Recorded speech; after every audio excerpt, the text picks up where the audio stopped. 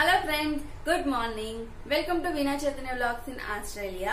ఇది వచ్చేసి Saturday vlog. Saturday వచ్చేసి నేను మీతో ఫుల్ డే వ్లాగ్ చేద్దాం అనుకుంటున్నాను. ఇవాళ మొత్తం నేనేం చేస్తాను, నేనేం ఫుడ్ ప్రిపేర్ చేస్తున్నాను, అవన్నీ నేను మీతో షేర్ చేసుకుంటాను. సో మీకు నచ్చింది అనుకుంటున్నాను ఈ వ్లాగ్. సో తప్పకుండా చూడండి. అలానే ప్లీజ్ సబ్స్క్రైబ్ చేయండి. మీకేంటంటే కింద నా వీడియోస్ కింద మీకు రైట్ సైడ్ సబ్స్క్రైబ్ అని ఉంటది రెడ్ కలర్ లో. జస్ట్ మీరు దాన్ని క్లిక్ చేస్తే చాలు, మీరు సబ్స్క్రైబ్ అయిపోతారు. నేను ఎప్పుడైతే వీడియో పెడతానో అప్పుడు మీకు వీడియో నోటిఫికేషన్ వెంటనే వచ్చేస్తుంది. సో ఇంకా వ్లాగ్ లోకి వెళ్దాం. Hello friends, good morning. Welcome to Veenachaitanya vlogs. ఇప్పుడు వచ్చేసి టైం అవుతుంది, ఎర్లీ మార్నింగ్ 5 అవుతుంది. రోజు మార్నింగ్ వ్లాగ్ చేద్దాం అనుకుంటున్నాను, కానీ నిద్ర లేవగానే ఇటు కుక్ చేస్తూ ఇటు కెమెరా పెట్టి షూట్ చేయాలంటే అంత ఇంట్రెస్ట్ ఉండదు. కానీ ఇవాళ షేర్ చేసుకోవాలనిపించింది. నా డైలీ మార్నింగ్ వచ్చేసి ఫస్ట్ స్టార్ట్ అవుతుంది ఇలా. ఫస్ట్ కిచెన్లోకి వెళ్ళడం, టీ పెట్టడం, తర్వాతే ఏ వర్క్ అయినా స్టార్ట్ అవుతుంది. నాకే కాదు, ఇంట్లో ఉండే వాళ్ళందరికీ 90% లేడీస్ అందరికీ ఇలానే కదా, లేవగానే టీ కానీ కాఫీ కానీ పెడతారు కదా. అలానే నేను వచ్చేసి ఇక్కడ బ్రేక్ఫాస్ట్కి ఎగ్ బాయిల్ చేసేసుకుంటున్నాను. ఇక్కడ వచ్చేసి నా టీ అయిపోయింది. ఇంకొచ్చేసి నేను ఇది మా హస్బెండ్కి ఇచ్చేయడమే. చూసారు కదా, ఇక్కడ పాలు అంత చిక్కగా ఉండవు కదా, కొంచెం నీళ్ళగానే ఉంటాయి టీ కానీ కాఫీ కానీ. నెక్స్ట్ వచ్చేసి ఇంకా తనకి బ్రేక్ఫాస్ట్ పెట్టేస్తున్నాను. నార్మల్గా అయితే రోజు దోశ, ఇడ్లీ, ఉప్మా ఏదో ఒకటి చేస్తాను. మాకు ఆస్ట్రేలియాలో నాకు ఇక్కడ ఉన్న ఫుడ్ అంత తినాలనిపించదు. అలానే మా హస్బెండ్కి కూడా ఈ పాస్తాలు, నూడిల్స్ అస్సలకి ఎక్కువ. మాకు ఇండియాలో బ్రేక్ఫాస్ట్ లానే ఉంటుంది. మాకు ఇక్కడ బ్రెడ్ కూడా తినము. ఇది వచ్చేసి 1 month తర్వాత ఇవాళ తింటున్నాం బ్రెడ్. ఇవాళ తనకి తినాలనిపించి నిన్న తెచ్చుకున్నాము. సో అది ఇవాళ పెట్టేస్తున్నాను. అలానే దోశ కానీ ఇడ్లీ బ్యాటర్ కూడా లేదు, ఇవాళ వేయాలి. సో అందుకని ఈరోజు కొంచెం రెస్ట్. నాకు అవనుకో కొంచెం ఎక్కువ టైం పడుతుంది కదా, ఇవైతే ఈజీగా పెట్టేయచ్చు. బట్ కానీ హెల్త్కి మంచిది కాదు కదా, ఎప్పుడన్నా ఒకసారి అయితే ఓకే. ఇక్కడ వచ్చేసి అయిపోయింది. అందులోనూ వైట్ బ్రెడ్ అసలు తినకూడదు, మంచిది కాదంటారు కదా హెల్త్కి. ఇది వచ్చి ఫ్రూట్ బ్రెడ్, ఇది గ్రేప్ ఏదో ఉంటాయి లోపల. నేనైతే అసలు తినను బ్రెడ్, నార్మల్గా వైట్ బ్రెడ్ తింటాను. అందులో నాకు ఇక్కడ బ్రెడ్ అసలు నచ్చేది కాదు. ఇండియాలో ఉన్నప్పుడు బాగా తినేదాన్ని, ఇక్కడికి వచ్చిన తర్వాత అసలు తిన్నాను. అందులోనూ మా హస్బెండ్కి ఏంటంటే ఈ బ్రెడ్డే ఇష్టం. నా కోసం వైట్, తిని కోసం ఇది అంటే ఇంక సేల్ అవ్వదు కదా, అందుకని మేము తెచ్చుకోము అసలు. సో ఇక్కడ పెట్టేశాను. నెక్స్ట్ వచ్చేసి అలానే నేను రెగ్యులర్గా మీకు చాలా వ్లాగ్స్లో చెప్తూనే ఉన్నాను కదా, ఎర్లీ మార్నింగ్ మీకు డైలీ బ్రేక్ఫాస్ట్ కన్నా ముందు ఇలా నట్స్ తీసుకుంటే హెల్త్కి చాలా మంచిది. డైలీ ఒక హాఫ్ బాయిల్డ్ ఎగ్, అలానే ఆల్మండ్స్, వాల్నట్స్, ఇంకా మీరు ఏదైనా డ్రై ఫ్రూట్స్ తినగలిగితే అవి రెగ్యులర్గా తీసుకుంటే హెల్త్కి చాలా మంచిది. సో అలానే నట్స్ పెట్టేసేసాను. ఇప్పుడు వచ్చేసి ఇంకా ఎగ్ పెడుతున్నాను, బాయిల్ చేసింది. రోజు మార్నింగ్ ఈ బాక్సుల కోసమే నా సగం టైం అయిపోతుంది. ఒకరోజు వాష్ చేయను, నైట్ మర్చిపోతాను. ఎన్ని బాక్సులు ఉన్నా సరే వాటిలో ఏదో ఒకటి పెట్టేసి ఫ్రిడ్జ్లో పెట్టేస్తాను. మళ్ళీ తన లంచ్ కోసం వెతుకుతూ ఉంటాను. సో ఇక్కడ వచ్చేసి ఇంకా తన బాక్స్ కూడా రెడీ అయిపోయింది. ఇప్పుడు టైం వచ్చేసి 5:30 అవుతుంది. హాఫ్ అన్ అవర్లో ఇదంతా అయిపోతుంది. చూసారు కదా, ఇప్పుడు టైం వచ్చేసి 6 అలా అవుతుంది. ఇంతకుముందు ఎప్పుడు బాగా సమ్మర్లో సన్నీగా ఉండేది కదా, ఇప్పుడు చూసారా క్లైమేట్ చాలా చేంజ్ అయిపోయింది. ఇక్కడ వచ్చేసి నేను రెడీ అయిపోయి ఫ్రెష్ అయిపోయి నేను బ్రేక్ఫాస్ట్ చేసేసి ఇక్కడ వచ్చేసి ఇడ్లీకి నానవేస్తున్నాను. ఆల్రెడీ రవ్వ నానపెట్టేశాను. మినపప్పు ఒకసారి వాష్ చేసి పెడుతున్నాను. ఇవాళ వచ్చేసి టమాటా పప్పు చేస్తున్నాను. దానికోసం పప్పు కూడా వాష్ చేసి పక్కన పెట్టేస్తున్నాను. పప్పుకి కావాల్సిన టమాటాలు కట్ చేసేసుకుంటున్నాను. అలానే ఆనియన్స్ అవన్నీ చేస్తున్నాను. అలానే టమాటా పప్పు చేసుకున్నప్పుడు గ్యాస్ ఎక్కువ పప్పు తినకూడదు కదా, గ్యాస్ ప్రాబ్లం అలా వస్తుంది అంటారు కదా. మీరు కొంచెం మెంతి పౌడర్ వేసుకుంటే ఆ గ్యాస్ ప్రాబ్లం అది ఏమీ ఉండదు. ఇక్కడ వచ్చేసి కటింగ్ అయిపోయింది నాది. నెక్స్ట్ వచ్చేసి ఆనియన్స్ కట్ చేస్తున్నాను. ఎవరైనా ఫస్ట్ ఆనియన్స్ కట్ చేసిన తర్వాత టమాటా కట్ చేస్తారు కదా, నేనైతే రివర్స్. ఎందుకంటే నేను ఆనియన్స్ కొంచెం ఫ్రిడ్జ్లో పెట్టేస్తాను కదా, అందుకని ఈలోపు ఖాళీగా ఎందుకని చెప్పి టమాటాస్ కట్ చేసేస్తున్నాను. సో అయిపోయింది. ఇప్పుడు వచ్చేసి దీంట్లో వచ్చేసి కొంచెం చింతపండు యాడ్ చేశాను,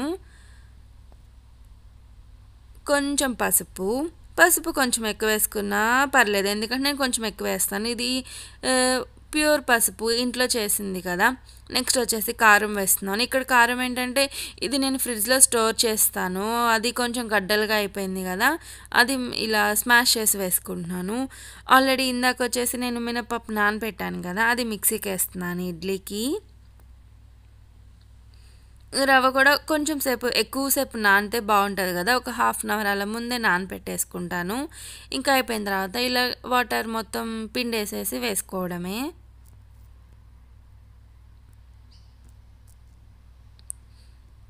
నేనేంటంటే ఇక్కడ పులవదు కదా, అందుకని నేను మార్నింగ్ వేసేస్తాను పిండి. దీంట్లో వచ్చేసి కొంచెం సాల్ట్ వేసి కలిపేస్తున్నాను.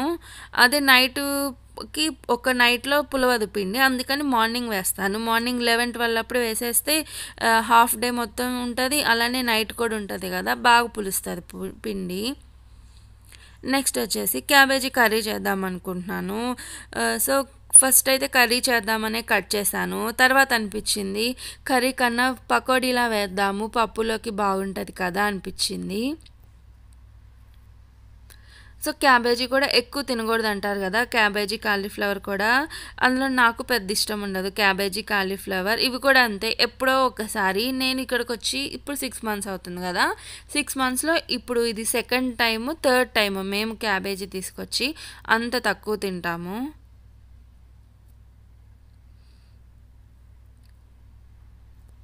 సో ఎప్పుడైనా పప్పు కానీ ఇలా తోటకూర పప్పు చేసుకున్నప్పుడు ఇలా క్యాబేజీ ఫ్రై కానీ, ఫ్రై మీన్స్ పకోడీ కానీ, దొండకాయ పకోడీ, వంకాయ పకోడీ చాలా బాగుంటాయి. ఇప్పుడు దీంట్లోకి వచ్చేసి నేను కొంచెం కార్న్ఫ్లోర్ యాడ్ చేస్తున్నాను. సో మెజర్మెంట్స్ అలా ఏం పాటించాను, నేను నార్మల్గా సుమారుగా వేసేసుకుంటాను. అర్థమవుతుంది కదా ఇంత క్వాంటిటీ అయితే సరిపోతుంది అని, అలా వేసేస్తాను. ఇప్పుడు దాంట్లోకి వచ్చేసి కొంచెం మైదా యాడ్ చేస్తున్నాను. కార్న్ఫ్లోర్ క్వాంటిటీ ఎక్కువ తీసుకోవాలి, మైదా క్వాంటిటీ తక్కువ తీసుకోవాలి. దాంట్లోకి వచ్చేసి ఇంకా సరిపడినంత సాల్ట్ వేసుకోండి. ఆల్రెడీ ఇంత ముందుకు చెప్పా కదా, ఎప్పుడైనా సాల్ట్ మీరు కల్లుప్పు యూజ్ చేసుకోండి, I mean crystal salt use చేసుకోండి, లేదంటే హిమాలయ పింక్ సాల్ట్ యూజ్ చేసుకోండి. ఇది కూడా అంతే, నేను క్రిస్టల్ సాల్ట్ తీసుకొచ్చి నేను మిక్సీ పెట్టుకున్నాను. దీంట్లో వచ్చేసి ధనియాల పౌడర్ యాడ్ చేశాను, అంటే ధనియాల పౌడరే కాదు, ఇది నేను గరం మసాలా. ఇంకా దీంట్లో వచ్చేసి కొంచెం జీలకర్ర పౌడర్ యాడ్ చేశాను.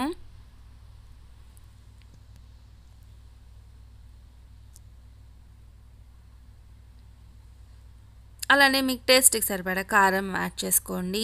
నేను వచ్చేసి పచ్చిమిర్చి ఏం యాడ్ చేయలేదు. నెక్స్ట్ వచ్చేసి అల్లం చిన్నులపాయ పేస్ట్ యాడ్ చేస్తున్నాను. ఇది కూడా ఏంటంటే నేను వారానికి ఒకసారి మండే కానీ సండే కానీ అలా మిక్సీ పట్టేసుకొని పెట్టుకుంటే 1 week 2 weeks వరకు అలా వస్తుంది నాకు. ఏదైనా కర్రీస్లోకి కానీ, ఏదైనా ఫ్రైడ్ రైస్లో అలా చేసుకోవడానికి, ఇలాంటి వాటిలోకి యూజ్ అవుతుంది. నేను దీంట్లోకి వచ్చేసి కొంచెం జీలకర్ర కూడా యాడ్ చేస్తున్నాను. సో మొత్తం మిక్స్ చేసేసుకోవాలి. వాటర్ ఏం యాడ్ చేయొద్దు, ఎందుకంటే ఆల్రెడీ క్యాబేజీలో వాటర్ ఉంటుంది, మనం వాష్ చేసినప్పుడు కొంచెం వాటర్ ఉంటాయి కదా, అందుకని వాటర్ ఎక్కువ వేసేస్తే మళ్ళీ మీకు ఎక్కువ లిక్విడ్గా వస్తుంది, పకోడీలా అయిపోతుంది. ఇదైతే కొంచెం క్రిస్పీగా ఉంటే బాగుంటాయి. ఇక్కడ వచ్చేసి నేను గోపీచంద్ కాదు, రవితేజ మూవీ చూస్తున్నాను. మూవీ నేమ్ గుర్తులేదు, బట్ రిచాను హీరోయిన్ కాజల్ ఉంటారు కదా, ఆ మూవీ. ఇక్కడ వచ్చేసి ఇంకా పకోడీలా వేస్తున్నాను. సో నేను ఇందాక మీకు చెప్పాను కదా, నేను ఫస్ట్ కర్రీ చేసుకుందామని చెప్పి చిన్న చిన్న పీసెస్ కట్ చేశాను, తర్వాత పకోడీ అనుకున్నాను. నార్మల్గా ఇలా పకోడీకి ఏంటంటే కొంచెం పొడుగ్గా ఉంటే బాగుంటుంది క్యాబేజీ, కానీ నేను ముందే అనుకొని ఉంటే అలా కట్ చేసేదాన్ని. కట్ చేసిన తర్వాత అనుకున్నా కదా, బట్ టేస్ట్ అయితే సేమ్ సిమిలర్గానే ఉంటుంది, కొంచెం షేప్ అనమాట. కొంచెం పొడుగ్గా ఉంటే ఇంకా చూడ్డానికి బాగుంటుంది. ఇక్కడేమో చిన్న చిన్న పీసెస్ అయిపోయాయి. ఇదేంటంటే కొంచెం మెత్తగానే ఉంటాయి తీసేటప్పుడు, ఇంకా ఆయిల్లో నుంచి తీసి కొంచెం బయట పెట్టగానే ఒక 1 minute 2 minutesకి కొంచెం క్రిస్పీగా అయిపోతాయి. ఇంకా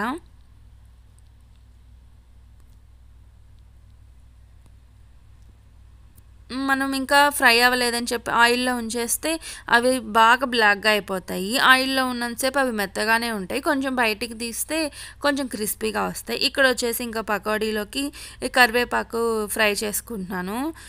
కరివేపాకు ఫ్రై చేసేటప్పుడు పైన బౌల్ పెట్టుకుంటాను ఎప్పుడు, కానీ ఇవాళ ఇంకా ఏముందిలే అని చెప్పి అలా వేసేసాను. కావాలంటే మీరు ఇంకా ఈ క్యాబేజీ పకోడీలోకి శనగకాయ పప్పులు అంటే పల్లీలు యాడ్ చేసుకోవచ్చు.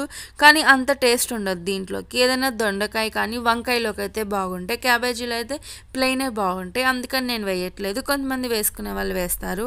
ఇంకా దీంట్లో వచ్చేసి నేను ఇంకా కొంచెం సాల్ట్ అలానే కొంచెం కారం యాడ్ చేశాను. అది నేను చూపించట్లేదు మీకు. సో నెక్స్ట్ వచ్చేసి ఇంకా నేను ఇందాక పప్పు పెట్టేశాను కదా, ఆ పప్పు అయిపోయింది. ఇప్పుడు దానికి వచ్చేసి పోపు పెట్టుకుంటున్నాను. ఎప్పుడైనా సరే పప్పులో ఇలా చిన్నులపాయ వేసుకుంటే చాలా టేస్ట్ ఉంటుంది. అలానే మనం రెగ్యులర్గా మనం వేసుకునే కర్రీలో కూడా చిన్నులపాయ వేసుకోవడానికి ట్రై చేయండి. హెల్త్కి చాలా మంచిది కదా. తర్వాత వచ్చేసి కొంచెం ఆవాలు యాడ్ చేశాను. ఆవాలు ఫ్రై అయిపోయిన తర్వాత ఆనియన్స్ యాడ్ చేశాను. ఆనియన్స్ ఫ్రై అయిపోయిన తర్వాత కొంచెం ఎండుమిరపకాయలు యాడ్ చేశాను.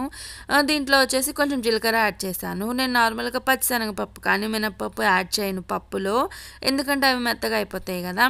ఇవి కొంచెం ఫ్రై అయిపోయిన తర్వాత ఇప్పుడు వచ్చేసి ఇంగువ యాడ్ చేశాను. ఇంగువ కొంచెం ఎక్కువే వేసుకుంటాను. టేస్ట్ అయితే చాలా బాగుంటుంది ఇంగువ వేస్తే. కాబట్టి మీరు ఒకసారి ట్రై చేయండి. ఇంగువ వేసిన దానికి లేని దానికి చాలా డిఫరెన్స్ ఉంటుంది.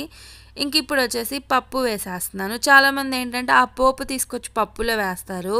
అలా అయితే టేస్ట్ ఉండదు. ఆ పప్పు తీసుకొచ్చి ఇలా పోపులో వేసి ఒక 2 మినిట్స్ ఉంచితే మంచి టేస్ట్ వస్తుంది. ఇంకొచ్చేసి కొంచెం కొత్తిమీర యాడ్ చేశాను. నాకు పప్పు ఇలా లిక్విడ్గా ఉంటేనే బాగుంటుంది.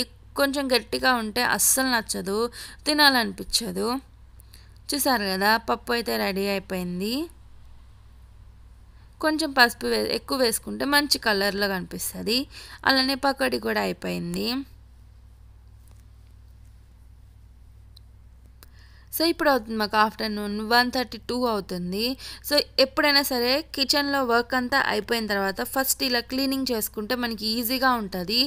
లేదంటే ఇక్కడ ఏంటంటే మొత్తం అలా జిడ్డిగా అయిపోతుంది కదా. మనం 2 డేస్కి అలా క్లీన్ చేసామంటే చాలా కష్టపడాలి.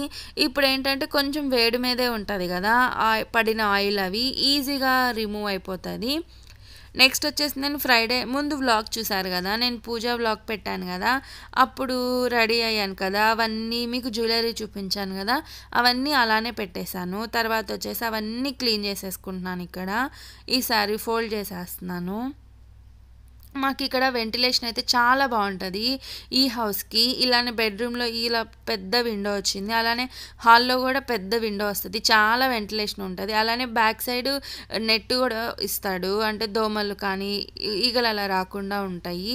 కానీ మాకు రోడ్డు పక్కనే కదా, ముందు అంతా గార్డెన్లా ఉంటుంది. కొంచెం బాల్కనీ డోర్ తీస్తే ఈగలు వస్తాయి. అందుకని చెప్పి నేను నార్మల్గా విండోస్ ఏమి ఓపెన్ చేయను. అలానే ఈ మ్యాట్ కూడా మ్యాక్సిమం దించే ఉంచుతాను, ఎక్కువ ఎండ వచ్చేస్తుంది అని చెప్పేసి. ఇలా మొత్తం అన్నీ క్లీన్ చేసేసుకున్నాను. ఇంకొచ్చేసి బట్టలు ఆరేద్దాం అనుకున్నాను, అందుకని చెప్పి ఇంతకుముందు ఆరేసాను, ఆ బట్టలన్నీ తీసేస్తున్నాను. ముందు రోజు వర్షం పడింది కదా, అందుకని 2 డేస్ ఇలానే ఉంచేసాను. లేదంటే మార్నింగ్ ఆరేస్తే ఈవినింగ్ తీసేస్తాను, లేదంటే ఆఫ్టర్నూన్ 1కి వేసేసిన 2-3 అవర్స్లో ఈజీగా డ్రై అయిపోతాయి. ఇంకా ఇవాళ వచ్చేసి మేము ఈవినింగ్ మూవీకి వెళ్తున్నాము. అది నేను నెక్స్ట్ వ్లాగ్లో షేర్ చేస్తాను. ఇంకా మా హస్బెండ్ కూడా వచ్చేసారు, లంచ్ చేసేస్తున్నాము. సో చూసారు కదా, క్యాబేజీ ఫ్రై, పప్పు, అలానే ప్రసాదం ఫ్రైడే రోజు పూజ చేశాను కదా, అంటే ఇవాళే ఆ పూజ చేశాను కదా, ఆ ప్రసాదం విడిగా తినాలంటే తినరు, అందుకని ఇంకా లంచ్లో పెట్టేశాను. సో ఈ పిజ్జాలు, బర్గర్లు, పాస్తాలు వీటితో పోలిస్తే ఇలా మంచిగా ఇలాంటి పప్పు ఫ్రై నెయ్యి వేసుకొని తింటే చాలా టేస్ట్ ఉంటుంది కదా. నేనైతే వ్లాగ్ ఇంతటితో ఎండ్ చేస్తున్నాను. నెక్స్ట్ వ్లాగ్లో కలుస్తాను. Bye bye.